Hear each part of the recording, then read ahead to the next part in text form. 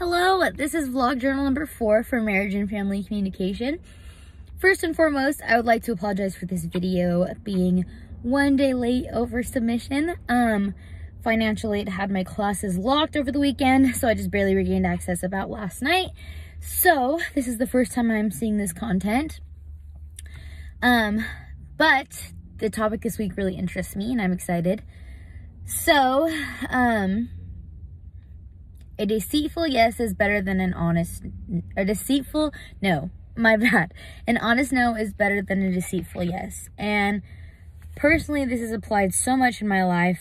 Personally, my mom is telling me that I spread myself too thin, which is, I think, a term that goes along with this, quote very well.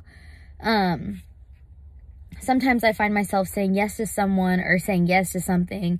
It doesn't have to be in time management, just yes to something or someone in general, knowing that I cannot perform those tasks or uphold my so-called promise, even though it's not necessarily a promise, hoping that it will all work out in the end, and that is not the way to go. I need to be honest with myself and tell myself that I'm not going to be able to do those things, and saying no in my heart wholeheartedly is worth more, and making myself happy is worth more than that person being upset with me for not being able to do that.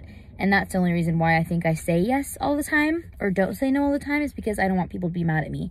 And that's just a habit that I need to break and something that I need to get over. And that just goes with loving myself first and doing things for myself first.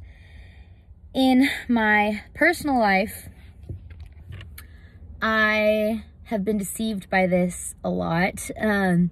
My biological father, his name is Joe. I talked about him before in previous vlog journals, not really sure when, but he was my biological dad, and I grew up with him, you know, like, he was always a part of my life, never truly, like, there, but he always promised that he would come see me, or promised that he would be a part of my life, promised this, you know, promise after promise, and he never followed through.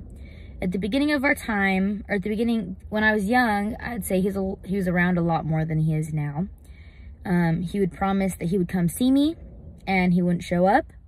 He would promise that he would take me somewhere. He'd never show up. He'd promise that he'd stop drinking. He never did.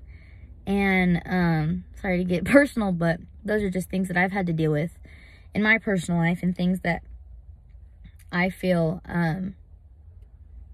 apply to this kind of situation, and I've learned from them. And I think the really hard thing for me in that is that I still am wanting that yes, even if it's a deceitful yes, like the quote says, because I still want hope. And I need to realize I'm on this journey now of finding myself and learning to love God and trusting God that he will make decisions for me, and not for me, but he knows what's right for me. And he wants my dad to be a part of my life, and he wants my dad to be there, then he will make it happen. If he doesn't, then so be it, and I am okay with that. I have made peace with that. But that is one situation that really hit hard for me when talking about this topic, because I've been dealing with this my whole life, and I am now just starting to make peace with it, and to come to that realization. And it's been really empowering for me, like we've talked about before as well. And so yeah, I think I agree with that statement so much, is that honest no doesn't necessarily mean letting other people down. It just means taking care of yourself first, and that's something I think is so important in marriage and family communication, or just communication with your friends, or in the workplace, or wherever. Because, for example, if you're in the workplace and you say yes to something you can't commit, and then you get fired for that thing because you committed and you didn't pull through. So it's not always just, oh, I'll let it slide this time, or oh, it's okay. No. And as you get older, you start to learn those things. And I know I have definitely started to now. But yeah, those are topics. That's really what I wanted to say in this week's vlog. And just kind of explain myself a little bit and where I'm coming from with this and my life, and kind of give you a little sneak peek into myself and personal growth. And yeah, so that's all for this week. I wish you the best, and I'm praying that we have good days the rest of the days.